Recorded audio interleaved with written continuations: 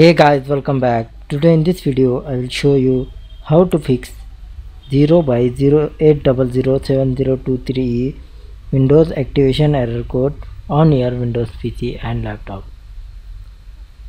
So for this guys, just right click on start and go to settings. Right click on start and go to settings. And now guys, in the settings you go to system, next scroll down, go to activation, select this activation, and finally you can see here guys activation state troubleshoot option.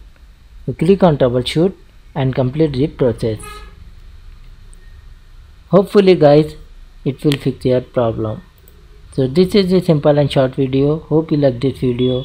Please like, share and subscribe to my channel.